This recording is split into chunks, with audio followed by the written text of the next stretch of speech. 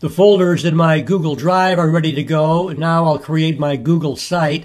So I launch my web browser and go to sites.google.com/new because we want to use the new Google Sites. I go to the upper right-hand corner to look for my login icon to make sure I'm logged in with my Google account. I go down to the lower right-hand corner, click this plus sign to create a new site. Click on your page title, and we'll call this Mr. Kane's Class. So this is the title of the home page. I'm going to click Enter Site Name, and this will be part of the URL. So I'm going to keep this simple. I'll call this Kane. We'll just call it Kane.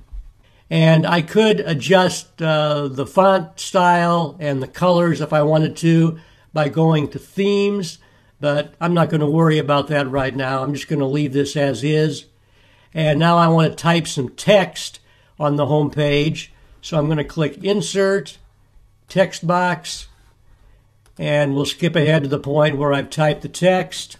So I've typed the text for the home page. I want it to be bigger, so I'm going to select it and click Heading. So now I'll click Publish, and it'll show me what the URL for my site is going to be. And I'm going to click the box that says Request Public Search Engines to not display my site. Click Publish.